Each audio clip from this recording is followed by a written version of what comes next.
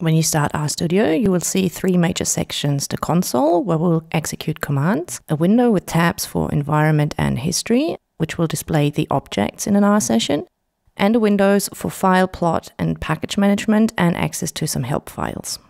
The console is where the action happens. If you're familiar with CQP or other command line programs, R will not feel all that different.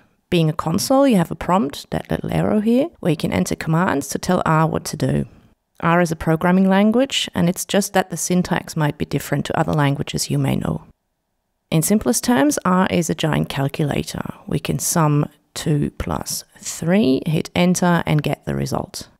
You can use spaces here. R doesn't mind, and throughout this tutorial I'll be using spaces primarily to increase readability of code, but I'll point out where you're not allowed to use spaces.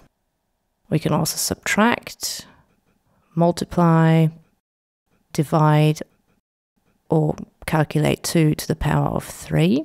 So these types of operations seem extremely basic, of course, but what makes programming languages like R so powerful is that you can store things in variables and then work with the variables in more complex operations. Variables are like containers or drawers that you put stuff into. Say we want to store the number 2 in a variable A. The assignment operator in R to do so is the minus sign and a right pointing arrow, and here you can't use spaces between them. This command tells R to put the number 2 into a variable A. We hit enter. No news at the console is generally good news. And what did happen in the background though is that the container A is now an element in our environment and appears in the overview of what is currently stored in our R session. We can also create a container B, in which we assign the value 5. And here I'm typing the name of the container first, in which case I need to switch the assignment operator. The fact that R's assignment operator works in both directions is a pretty neat property of R. We now have two variables, or objects, as R calls them, up here in the environment. We can not only sum numbers, but we can also sum variables. So A plus B instructs R to sum the contents of the variables A and B. Or we can subtract A from B, or multiply them, A times B. And we can of course assign the result of a calculation to a new variable D.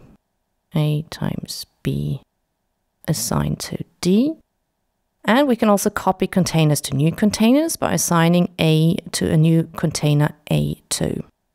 We can view or print the contents of a variable to the console by typing the name of the variable and hitting enter.